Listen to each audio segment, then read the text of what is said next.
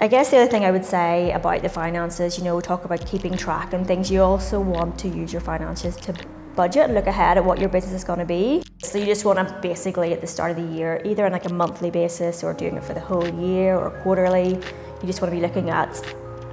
all of your expenses, so listing out everything you think you might spend and all the money you think you might make, basically, just for the whole year, just to get a look ahead at what you think your business, and then you basically compare your performance. So you can look back, your historical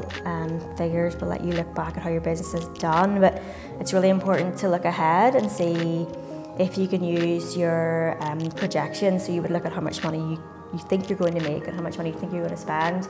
to see where your business is going, and then track it. You could maybe do some market research. You could think about your capacity. So say you're selling a product, like if you've got a machine that can make, 1,000 products a month,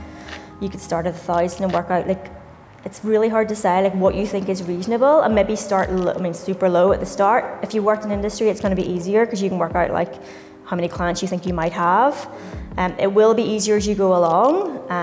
but if you have overheads to meet, for example, you have certain costs, you might want to look at how many sales you think you have to make at a minimum to cover your overheads,